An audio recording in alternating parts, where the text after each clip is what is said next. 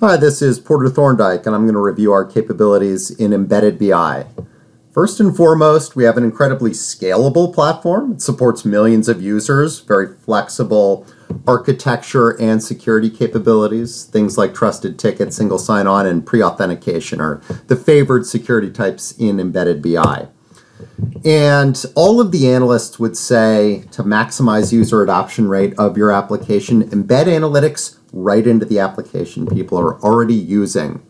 And the most common embedding approach that we support is an API. The API extends to 78 REST Web Services calls. It covers things like publishing reports and charts. You can see 3 examples up here.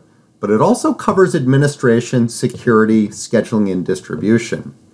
One unique capability of ours is the ability to embed tools. So a lot of people would want to do that as a data monetization opportunity.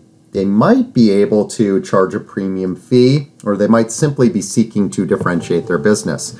So we're talking about things like a report writer, a data visualization tool, maybe a data prep tool that you could offer up for a fee, or many times we see people pushing the envelope and offering interactive, innovative ways for people to understand their data that simply differentiates the application from their competitors. So one way that people do this is using this interactive chart mode we offer called Insight that would allow people to visualize and understand the data, explore the data based on governed measures and dimensions that you would offer, or simply research funds that we think might be good for them if someone's looking for low volatility funds.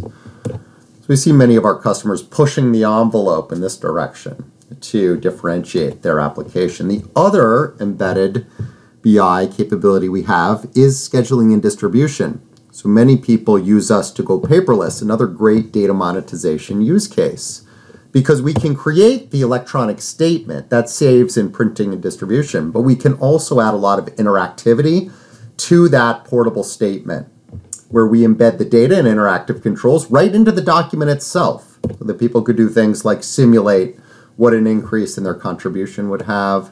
They could understand their allocations or compare the performance of the funds they're invested in to ones they might be interested in as well. So these are popular approaches.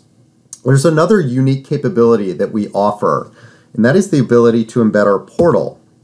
And people that seek to do this, they look at our portal, and the portal is a content management system. It's really good with security, provisioning content, prescribing a certain workflow or user experience, but it would also allow the user to customize the page. If they wanted to see a different KPI in the page, it could manage all of those things. It's responsive web design, knows what to do on mobile devices, and it supports things like chat and collaboration. Maybe an investor would be having a conversation with their advisor. So a lot of our customers look at those capabilities and they decide they want them, but they don't want to write them themselves. And so they embed our portal in that case. And lastly, we can embed our secret sauce info apps, which are highly interactive analytical apps for non-technical users. If you've researched mutual funds or booked an airline ticket, you have benefited from what we call the info app experience. And often that is one of progressive disclosure that focuses the user's attention on the key questions they need to answer up front. I might be interested in which funds Fintoso Financial recommends, and highly rated funds might be important to me. And it is then that progression, that workflow that takes you to the results page that's very familiar to people, that people can use with no training. And you could further adjust your results. I'm looking for low volatility funds. I've got 10 that I think might be a good fit. And another key differentiator of info apps, the ability to parameterize anything. What that means to me is it allows the non-technical user to ask additional questions of that data as they research funds that are good for them. I want the context of the fund family.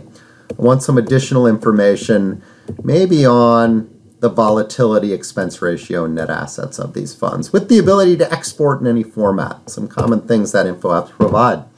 So this has been Porter Thorndike reviewing our capabilities in Embedded BI.